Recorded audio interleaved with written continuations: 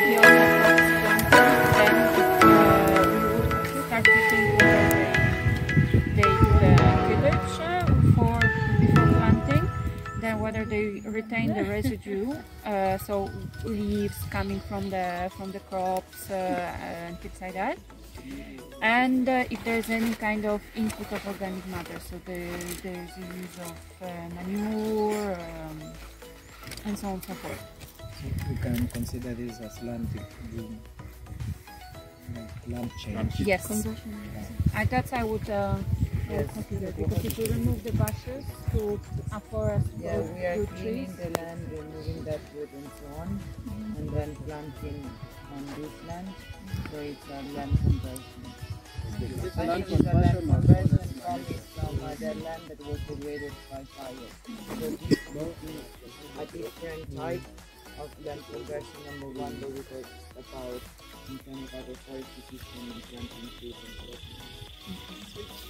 Yeah, so on the first one, you're right, you would consider degraded land, but where there's no, This is no fire. conversion from indigenous Exactly. shrubland To agroforestry because of the fire. Because of course the fire is degrading the ecosystem. meaning from to planted. Land use change from degraded Yes, so this is degraded. Kate, hapa ni wapi? This is like Ol Bolosat viewpoint. Now we can see the lake. Lakini ukijua from the records, the government records, they are saying about deposit 120 something. Unajua because of grabbing. Oh, the lake. Hapo lake. Oh, the lake. Ile shamba Unajua alikuwa retire, alikuja.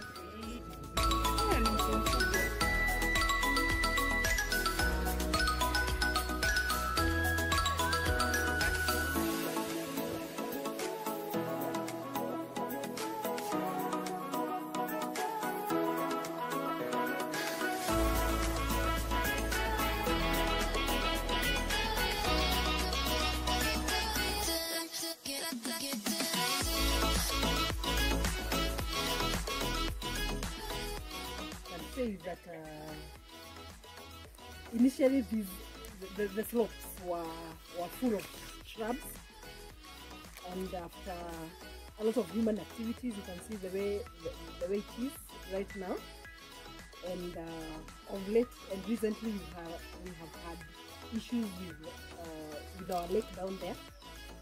The water has subsided.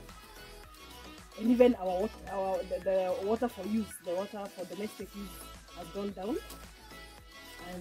But we have the Lokog and Kerema Moruai CFA who've been partnering with the government as the directive that is there that we have to plant 1 million trees. They're helping us in planting trees, they're doing seedlings, they even sensitize the residents. We've had several workshops in the area, and they've been training the residents on nursery, how to keep a nursery, tree planting, and all. And all I can say is that the community is now well sensitized, and we are ready to partner with whoever is willing to come together with us, so that now we can see that our environment is, or our surroundings are restored for the better of our environment, for the better of our community. Thank you. You know what my last question is. Any questions from the audience?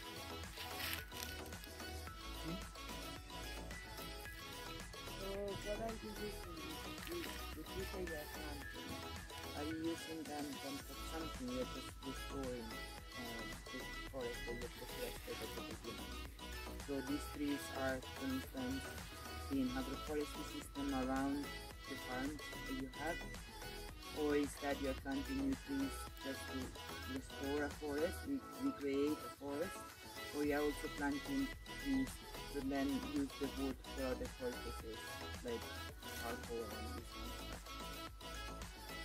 and this kind of stuff. For charcoal, okay, we have a policy, a government policy for cutting trees, and specifically for, we cannot cut trees in the forest, but in our farms, the residents plant trees in their farms for their domestic use. Yes. And even we have, recently they brought for us avocado trees, and that is going to help us with food and nutrition, and even the economic part of it.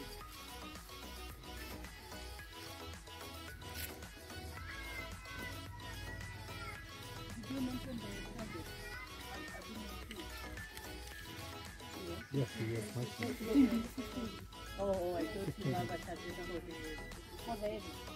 No, not a target for the area, but specifically I'm supposed to plant like 300 trees in a yes, in a location, in an area, in a month. Oh, in a month. Yes, sir.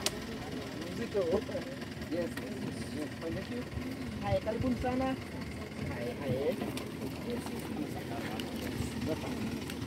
Good. Karibu sana. The reason why you have come to this school, it is one of the biggest partner in conservation.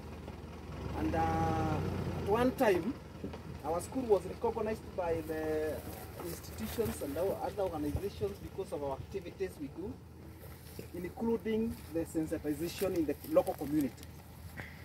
After seeing a lot of destruction to this escarpment you have seen all along, you have traveled, we do a lot of a sensitization campaign to an extent of bringing the community together. We have a group of the local communities which deals with the tourism.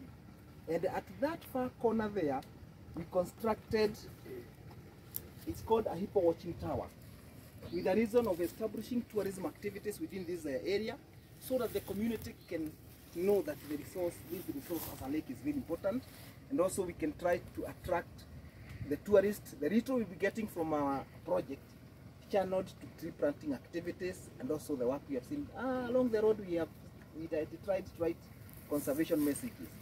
So much welcome, and feel free.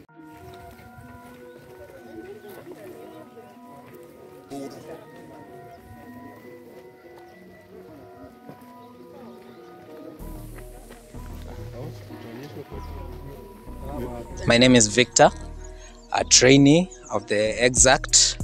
Among the participants, right here we are in Makereka Primary School. We're in the field trip collecting data. As you can see, this is the project of the school, Makereka Woodlot, where we have come to collect data and how we are going to execute the data on the Exact. With me is Mr. Nderito.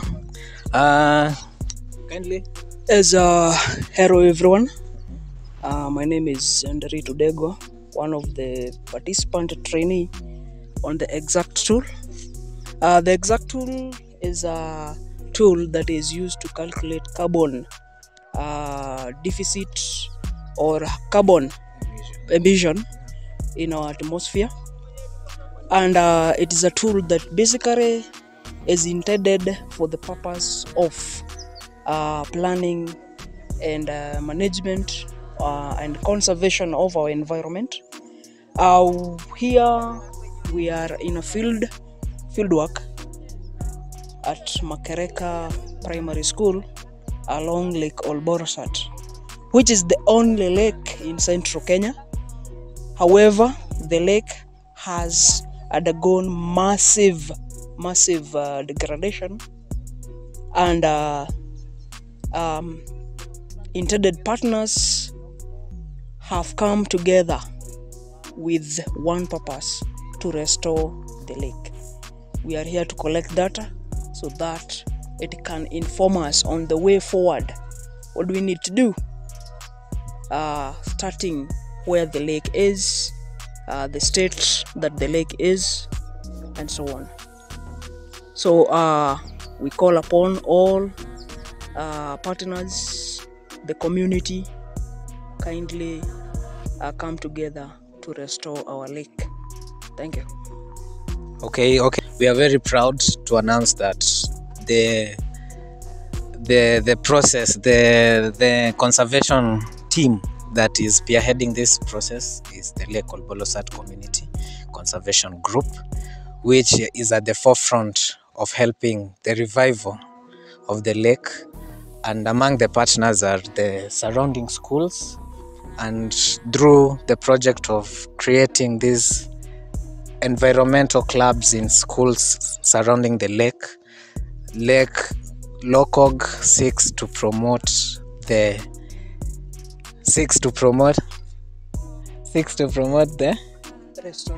restoration of the lake. Okay, thank you, and we are very glad for this opportunity, and we are looking forward to putting this education in practice. Yeah, thank you. The fruit tree. I wanted to do that one in various schools, and like this one is it's almost now to be given another to go and plant at your home, because your tree succeeded. This the passion fruit, they have already eaten. We have harvested twice, and they are enjoying very much. Coming, and I give them in front of the other learners now, and that they become very proud owning a fruit.